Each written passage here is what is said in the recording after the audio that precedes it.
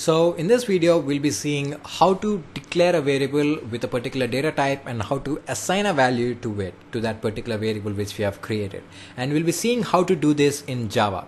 So let's get this started. So I have the Java program template right here, which I've mentioned in the previous Java tutorial. We need to use this same template to write any Java code. So I've already written it and I have it ready for you so that I don't have to write it again in this video. That would save a lot of time.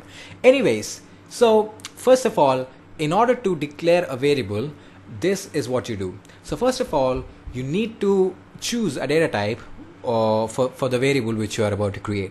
For example, if I want to create an integer type variable, I would say int. Int is a Java reserved keyword which represents the int data type, integer data type. We have spoken about these data types in our previous video. So I would say int space the name of the variable. So you can give any name to the variable. For example, I'll say int a, and obviously you will have to terminate it with a semicolon, because in Java semicolon must be used as a statement terminator. So what we just did is we have created a variable named a of integer data type. And in the same way, you can do it for other data types as well. For example, if you want to do it for, let's say, long, you can say long b. And what we've just done is we have created a data type b of long data type. Sorry, I meant to say we have created a variable b of long data type. So this right here is the variable name and this is the data type. So just be clear with that. And in the same way, I would say float c, right? I would say float c, and what we have done is we have created a variable named c of float data type. And in the same way, I'd say double d. So we have created a double data type variable and named it as d. And what else we have left? We have character. We will represent character as char and followed by the name of the variable, which, let's say, character e. And in the same way, string f, and then boolean. What comes after f? It's g, right? So anyways, so that's how you declare, or that's how you create a variable with a particular data type of your choice. So yeah, that's the syntax of creating a variable of any particular data type of your wish. So now let's go ahead and compile this code to see if we have committed any syntactical errors and to see if what we have done, what we have written right here is correct. So let me open my command prompt and let me go to my desktop and learn programming folder. And I've actually created a new folder which says data types, so that I'll be able to store all the codes related to data types tutorials over here. So I'll say cd data types. I'll just navigate to my data types folder, and I have saved this file as datatypes.java, as you can see here. So I will compile this code. I'll say javac followed by the name of the file, which is datatypes.java. That's how we compile a Java program. Hit enter, and there we go. There is no error shown, which means we have not committed any syntactical errors, which means all that we have done is right. We have correctly defined the variables. Right now, let me run the code. I'll say Java followed by the name of the class here, which is sample. So Java sample. Hit enter.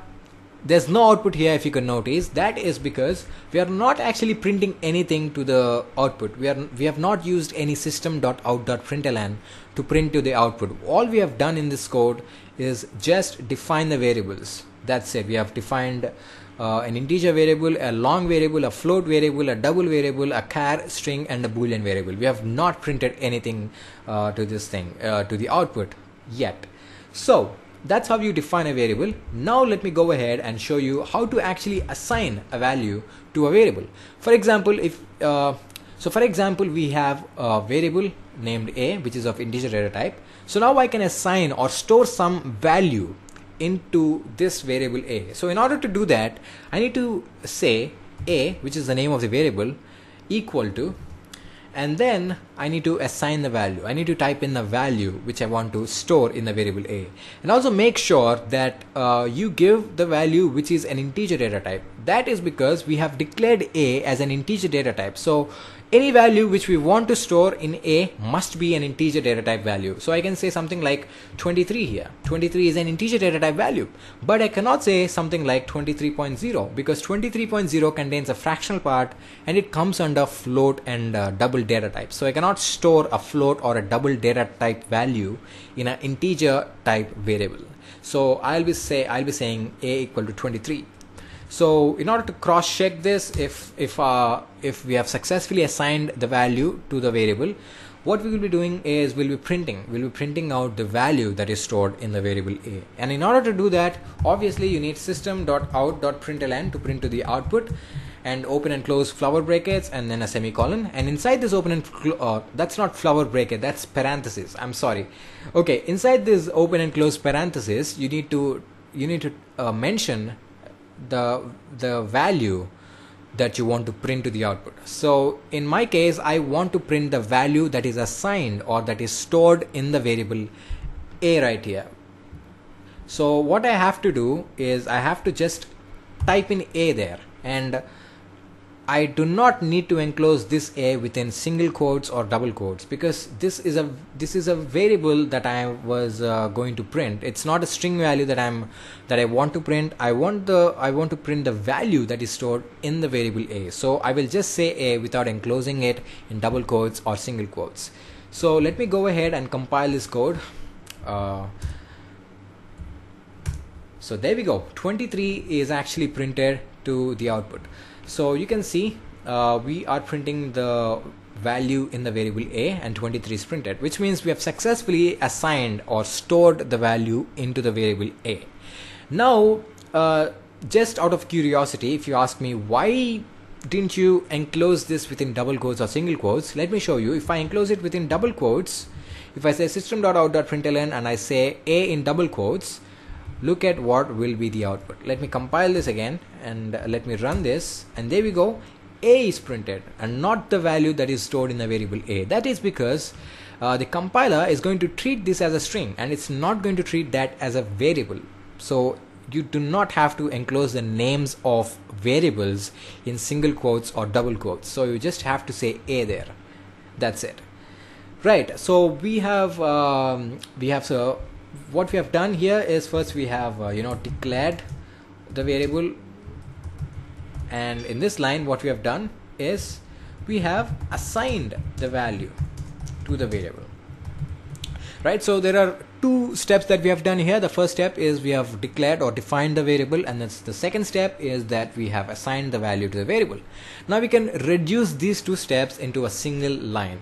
Right, you can just reduce this into a single line, and in order to do that you can just say int a, and automatically in the same line you can just say int a equal to 23, and that is still acceptable. It is a right syntax to declare a variable and initialize it in the same line, just like this. I'll show you, so you can just compile it to see if it's right or wrong.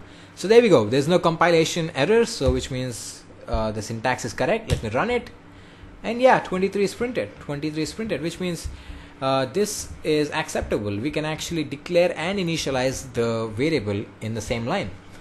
And if you want to declare and initialize more variables in the same line, you can separate it with the comma right here, and you can say b equal to, let's say, 13, or say c equal to 14, something like that. You can declare and initialize as many variables as you want in the same line by separating them with commas, and make sure that when you are separating them with commas, b will also be an integer data type, c also will be an integer data type. So if you want to create a variable with some other data type, you will have to do it in the next line or after the semicolon, right? So yeah, that's it. Now let's shift to another data type.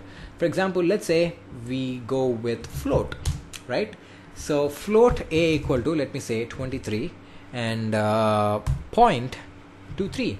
So as we know, float data type can store a decimal value, a decimal number. So if you are using float, also make sure that at the end of the number you mention that it is a float by by typing in small f, just like that. And obviously you also need a semicolon. So that's it, float a equal to 23.23 f. Now let me execute this, or compile this and then execute this.